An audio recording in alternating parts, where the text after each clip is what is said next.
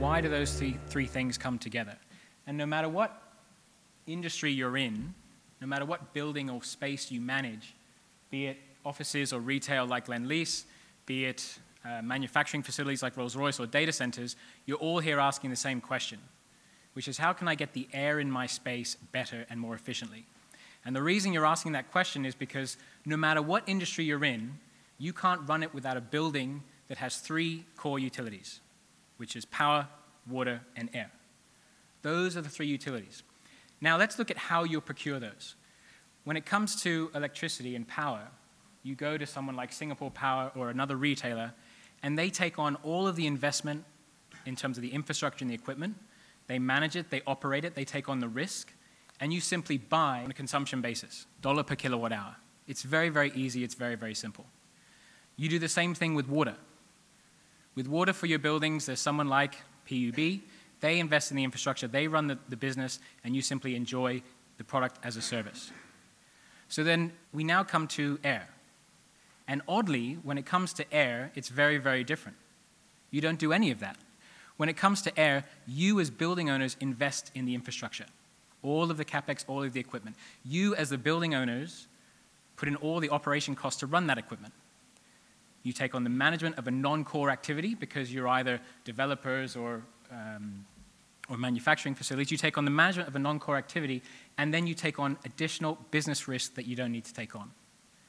And so you come to conferences like this, and you ask, how can I do it better? How can I do it more reliably? How can I reduce my cost? But think about it. How many conferences do you go to as building owners about power generation?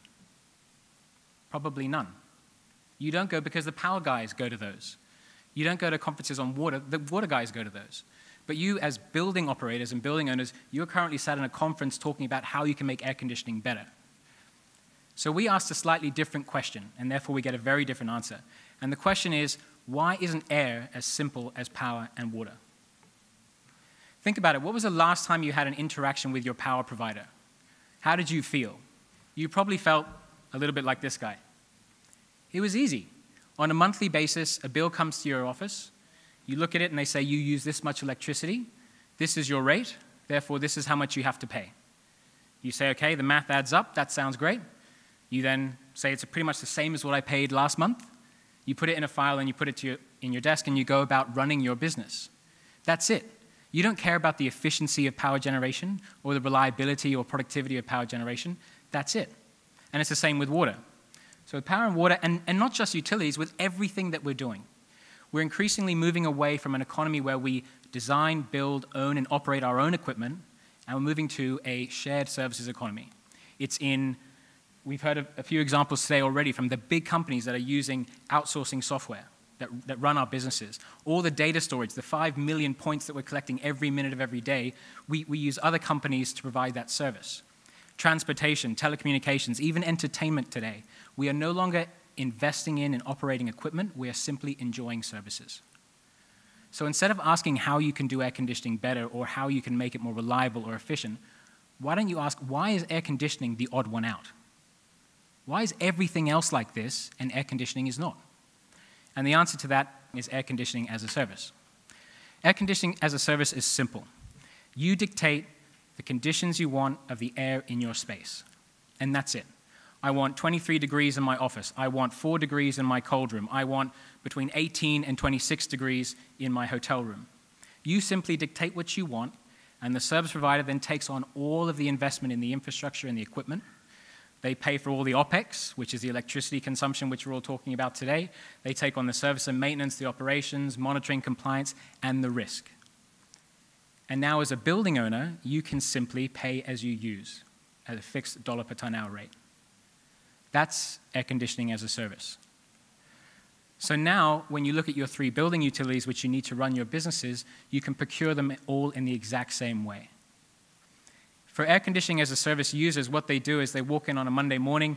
If it's the end of the month, they get a bill from us that says you use this many ton hours, this was your rate, therefore you owe us this amount of money.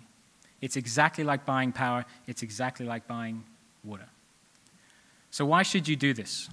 Why is this revolutionary? Why is it such a big deal? Well, you should do this because this is what your businesses look like. You're in the business of providing experiences or environments for office workers or for retailers. You're in the business of providing environments for data centers to flourish or for manufacturing and production lines. That's your business. Your business does not look like that. That's what our business looks like. But think about it. Think about the amount of effort it takes to build, operate, and run a high-performance, energy-efficient air conditioning system. Everything that you've heard today is really hard. Not only do you have to use brand new equipment, but then you need to monitor it, you need to put in sensors, you need to get the data, you need to collect it, you then need to have some way of visualizing it on big screens that you put in your office. That's not quite enough. You've got to do downloading of the data, do analytics. That's not enough. You've got to do artificial intelligence. That's not enough. You've got to collate all this stuff together. That's what's required to give a high-performance, energy-efficient air conditioning system. And every minute of the day that you're doing that, you're not running your business. You're running ours. And the answer is you don't have to anymore. And because people no longer want to own equipment, because people no longer want to do all of this, air conditioning as a service has quickly become the business model of choice for buildings in Asia. At Kaer, we supply over 25,000 tons of cooling to various buildings across Singapore. So right now we're delivering 25,000 tons of cooling to many, many different buildings, serving over 5 million square feet of space. They're in data centers, food processing, educational facilities, offices. It doesn't matter because in our world, air conditioning is all mission critical. It's the same. And it's used all over the world. So we do this at Kaer. We provide air conditioning as a service in Singapore, Malaysia, India, and also developers like Lendlease are already using this sort of model in Australia as well. So that's really my entire presentation. It only takes 5 minutes to sum it up. And you might be thinking, where are all the technical slides? Where's all the engineering slides that I'm expecting in one of these kind of presentations? And the answer is I don't have one, or I don't have any. And the reason I don't is because the question you're asking is how do I have the most efficient air conditioning system in the world is not answered by a technical or an engineering solution. It's answered by a business model solution. And I know that because we've been working with Lendlease for a number of years across many different buildings in Singapore. And when we introduced the air conditioning as a service model, which we're doing at Paya Lebar Quarter, it for the first time allowed Lendlease to focus on their vision, which Jack has already told you is to create the best places. It allowed Kaer to focus on our vision and our purpose, which is better air for better spaces. And when you put those two things together, when building owners can do their job and air conditioning guys can do theirs, then you can create phenomenal spaces for your tenants and for occupants of our buildings, and you can also deliver disruption and innovation within the built environment.